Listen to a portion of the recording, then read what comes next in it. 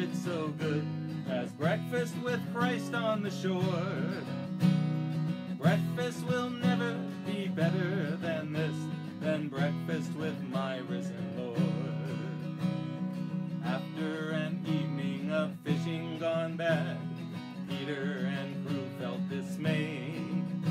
Then seeing a man on the shore up ahead changed everything that fateful day. Hello and welcome to our video blogcast, Come Have Breakfast. I'm Pastor Colson, and today I'm joined live with Eric and Annie Pilson. And Eric and Annie have been missionary partners of ours serving overseas. I'm excited what God is doing with their ministry. Can you tell us a little about the ministry you're doing there in Taiwan? Yeah, good to see everyone, and looking forward to seeing you in person soon. We work in northern Taiwan as church planters, so our main focus is on planting and establishing new churches, local churches that are all in Chinese or Taiwanese, and yeah, it's been great. We have been in Taiwan 6 years, full-time as missionaries. In the first 2 years, I was focused mainly on language study, but after that, we began a church plant in outside of Taipei City called Grace Church. So we launched about 2.5 years ago. So most of our time has been spent with the church, growing the church and launching, and then all the things that go into church planting. Evangelism, and we hold all kinds of events to meet our neighbors. Wow. And raising kids. Which is a full-time job in and of itself. Yeah. Now, how long have you been serving there in the specific area you're in now? We have been it's a place called Sansha. It's outside of Taipei, New Taipei City. We've been there 3.5 years, a little longer. So we got there and we're just me, myself and Annie, and then a friend of mine named Martin, who grew up in Argentina, but he's a local Taiwanese guy. So it's basically just the three of us from the beginning, and we wanted to establish a church. We had a vision for that. So the first year we spent mainly just doing evangelism, getting the word out. We had a Friday night meeting every week. So yeah, all of our energy really went into the church, the church plant, these 3.5 years. So it's been a lot of challenges. Yeah. It's not easy, but it's been very fulfilling to see the Lord at work. Right. You've been involved in some pretty creative ways of doing ministry. And of course, I follow you online and read your letters, your mission letters and all. Tell me a little bit about some of the creative ways you found to minister to the people there in that region. Yeah. Well, I mean, people in Taipei are a lot like people in America. They have certain interests. One is coffee. Okay. Yeah. So everyone in Taiwan loves coffee. That's one thing. And they love baking, baked goods. Oh, okay. Cakes, cookies, brownies, cheesecake, everything. But a lot of people don't have an oven in their own home. So they're interested in learning, how do I bake? Or maybe they're going to take a class. So actually one thing we did was a baking class, or several baking classes. One was American apple pie. And we had some missionaries come in. And actually they're kids. They have got 5 daughters. Teach them how to make an apple pie. So a lot of people are signing up for that. And then we kind of share about the church and what we're doing. This is all before we launched. It was just kind of getting the word out. Right.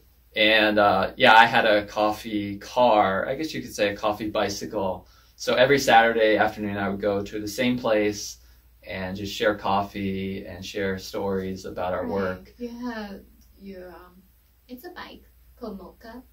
It's a giant brand, and he would put all of his coffee gear in this wooden box, and he put it on his bike, and he has this little shop outside of a real store. And he would just use this camping gear to heat up the water and grind his own beans. Wow. And so yeah, it's like a whole setup. So you're a barista. Yeah, basically. So I was always when I lived in California, I learned a lot about coffee, and I was like getting into specialty coffee. And in Taiwan, everyone's crazy about it. So I just thought, hey, this is a great way to interact with people. Yeah. They can get a great cup of coffee. And while you're making the coffee, you got to grind the beans, heat the water. It takes about 10 minutes for the whole process. That's So when you talk to the yeah, you neighbor. share. Yeah. Wow. And they always want to Oh, ask that's questions. great. So it's a way to, instead of approaching someone on the street Right. and try to Right. start up a conversation and they would feel very uncomfortable, they kind of come to you. Right. You drown them with a Sometimes they coffee, feel yeah. a little bit intimidated, like, what do you want, you know? Sure. But Sure. if you have some common interest, like a more natural way to approach them, Mhm. usually they're pretty open. That's great. Yeah. That's the other great. thing we had was Annie was leading a Grace Mommy group. So it was for moms in the community. Mhm. And, you know, a lot of people in our community have small children, so they want to learn about how do I raise children. So we were using some gospel-centered material from Paul Tripp. Oh, yeah. So yeah, a lot of the outreach was through Annie's, kind of just meeting moms in the community, That's great. and it's easy to break the ice because you got a stroller, and you know, Sure. you see someone else with a baby. Right, you just click right away. Wow, that's great. And your kids become friends too. Thank you. So what are some of the challenges you're facing in your work there in Taiwan right now? Well, the biggest challenge I had personally had was the language, language and culture. So Mandarin is just a very, very hard language to master, and no one really masters it. Like if people say they're fluent, it's kind of like a spectrum. So Wow. you're always kind of skeptical when you hear someone say, "Oh, I'm fluent in Chinese" or something. But so it's a long process. So I preach in Chinese, but it's still like, Wow. you know, it's not like speaking in English, and you got to think a lot about what you're going to say, how you're going to say it. Make sure you don't mess up the tones or anything. Wow. So yeah, just like communication, clear, accurate, and then, you know, making sure you preach the gospel and preach Christ, explain the passage. There's just a lot of challenges preaching by itself, but then doing it in Chinese too. Mm. And yeah, your illustrations, you got to choose culturally appropriate ones. And so you got to be watching the news, Yeah. talking to people a lot, Right. like what are you interested in? What are kind of your concerns? Because what we may be struggling with in America may be different from them, Right. in terms of idols and fears and hopes and dreams. So That's yeah, true. there's just, you're always learning, Mhm. and you always feel like, oh, I got to learn more. I got to read more. I got to learn more Chinese. And so that's kind of a challenge, I would say, for me, dealing with, let's say there's a conflict in the church and there's all these cultural kind of issues that you have to work through, and how you approach it with wisdom is a real challenge for Wow. me as an American. Yeah. Wow. But Annie's a big help, you know. Thank you. I tried. Well, what are some ways that we as your supporting church can be praying for you?